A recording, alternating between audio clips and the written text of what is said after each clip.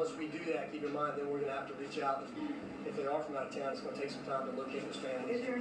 So our family unification process, our family assistance process is very narrow at this point. So we Is there another suspect in custody?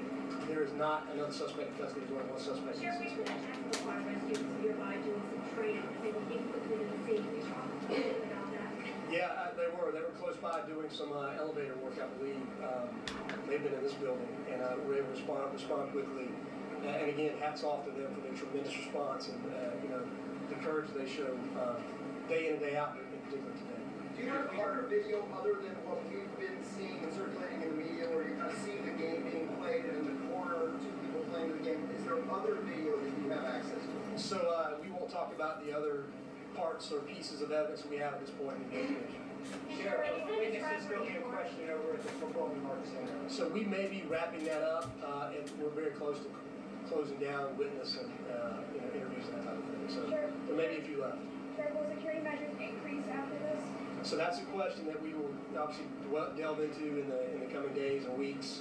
But that's something that we'll be looking Were at. there cameras inside this restaurant where the shooting unfolded? There were cameras inside. Sheriff, he shot himself. Upset that we lost. That's what a lot of people are telling us. So again, we won't confirm any of the motive at this point. It's still under investigation. So before we talk about that, we want to be sure. Can you confirm that the FBI, ATF, and Baltimore are searching his home right now? So we are having, there is some cooperation going on in Baltimore with ATF and FBI. He shot himself, Sheriff, inside that facility, inside that venue. He did. One more question. Sure, does the gun legal from your police professional? So that's all part of the ongoing investigation that we're working in conjunction with our partners. Just one firearm for this story. One firearm was used in the event. Thank you, Sheriff. Thank you.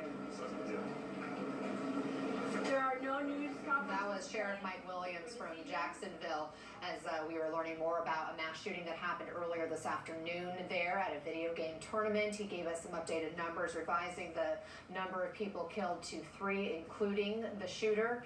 Also learning 9 others were shot and 2 more people were injured leaving the restaurant. I want to bring in Polo Sandoval, who's here with me, has been following the story from the very beginning. We also are learning more about the suspect, Polo. Really a wealth of information, even though this investigation is still in its preliminary stages here. The sheriff confirming the identity of the suspect, a 24-year-old man by the name of David Katz from Baltimore, Maryland, according to investigators.